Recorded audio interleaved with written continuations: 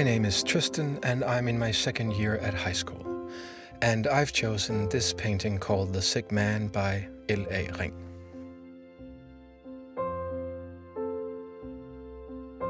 The colors in this painting are mainly very dark and very subdued, very gray, very gloomy. It's very black here in the foreground and then it's very gray in the background. At the same time, there are so many colors contrasting with this black. It's very white here, and even more importantly, there's a sort of contrast with all that black, all that dark. And there's also a lot of light in the painting because of this open window. And there's also a lot of light in the face of this old woman. The colors are like that because that was enough for this poor smallholder's cottage, so that's what they could afford. It would be very unrealistic if they had sumptuous colors.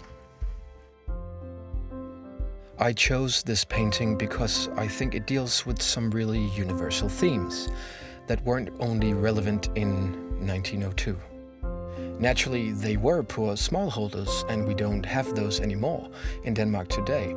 Farming functions in a different way today, and that's also what it works with, that they're old, that this thing is dying out, this farming culture they had before. These old people are the last of that generation, so the painting works with these closing chapters. These closing chapters of the story, but also more universal closing chapters. That is, closing chapters of life because of these old people, and one of them is even sick. Because of that, I think the painting also works with a kind of renewal. It isn't just gloomy, it isn't just that this world is falling apart. There's also something new, and you don't know what this new thing is, but there is something. When you look at this painting, I don't feel as much sadness as you might think. I feel as if there's a very peaceful state of mind in this painting. What you notice most is the old lady who looks very peaceful. And the mood she has, I think it sort of rubs off on the people who see it.